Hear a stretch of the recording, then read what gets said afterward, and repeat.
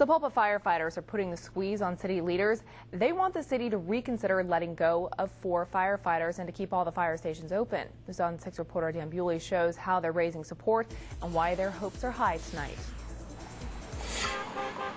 Dozens of Sapulpa firefighters and their friends and families. So far, the public support, it's been great. Brave the 100-degree temperatures with a message for Sapulpa city leaders. We'll just reconsider and try to find some other way to keep our firemen and keep our safety. This is the actual notice that the guys got. Nearly 2 weeks ago, the city told the firefighters union that 4 firefighters would lose their jobs and a station might be closed.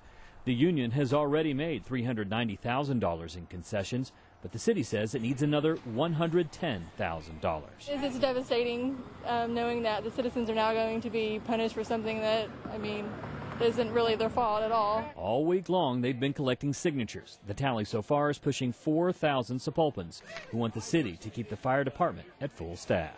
We're staying real positive. Chase Johnson is one of the firefighters who may be without a job in a month.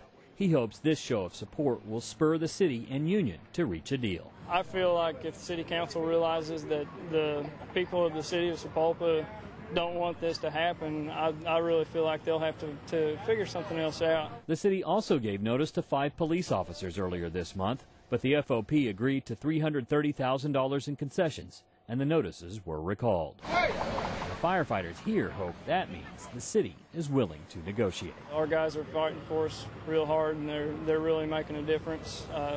We're pretty positive about it. We think everything's going to be okay.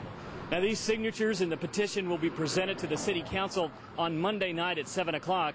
They're also asking for any supporters within the city to show up and show their support.